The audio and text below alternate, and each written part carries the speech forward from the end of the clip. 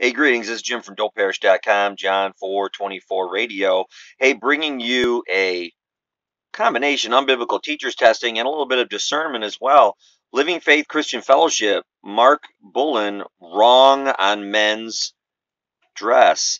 You know, we cover this topic at our teaching blog, the dress for Christian ladies, dress for Christian men.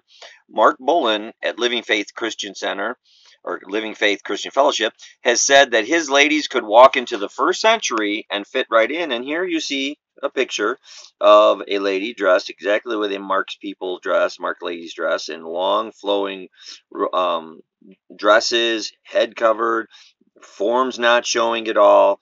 And we applaud that. This is indeed biblical. Here's the problem. When it comes to men's dress, Mark Bullen is in mass, gross biblical hypocrisy. This is one of the men from Mark Bullen's body. This is not biblical dress. This is not form hiding. This is tight clothes, tucked in, form showing. They would not fit into the first century with men that wore godly men that wore loose outer garments to hide their forms, which is what the Bible teaches. So we just want to call that out in love.